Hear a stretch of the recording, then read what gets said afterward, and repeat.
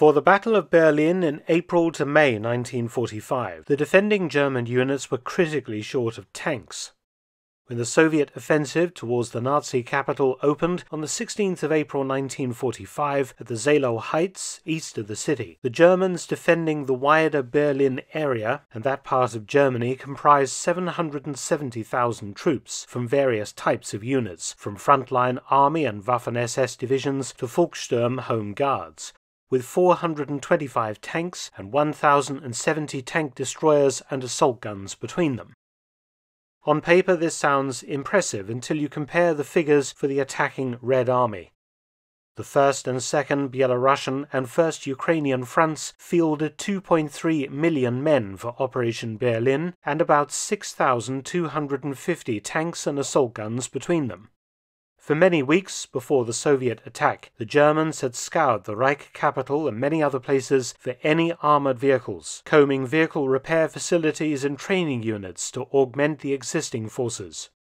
This was all part of the hasty preparations of fortified positions around and within Berlin, based on a series of static stop lines or rings constructed out of, in the outer suburbs, railway embankments, concrete bunkers, water features and anti-tank ditches, moving deeper into the city with heavily fortified buildings, trench systems, anti-tank barricades across the streets, and the huge Berlin flak towers and their massive artillery.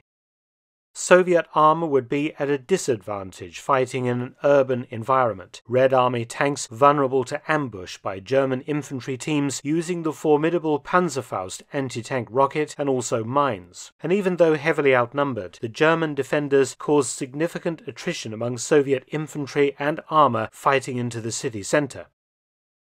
Just under 2 months before the Soviet assault opened on Berlin, a bright spark realized that tanks that were sitting in repair depots that had been deemed unrepairable due to previous battle damage or other problems could be reused.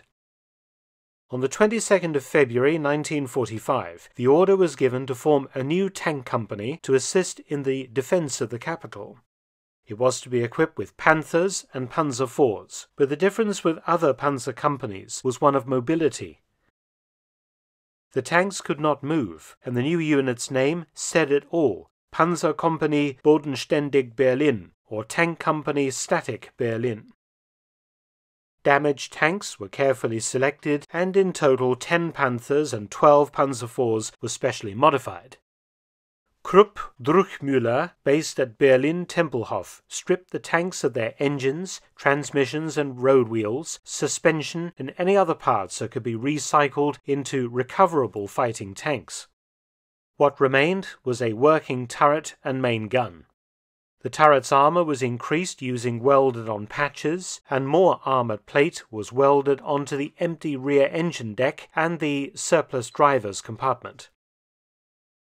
These 22 tanks were then moved into positions to cover important road intersections within the city, to act as static pillboxes, their powerful guns more than capable of knocking out any Soviet tank. During the actual Battle of Berlin, in the city itself, the Germans had few tanks. Just a few dozen fully operational Panthers, Panzer IVs and Tiger Is and IIs. The static tank's big guns were therefore extremely useful in backing up the defences.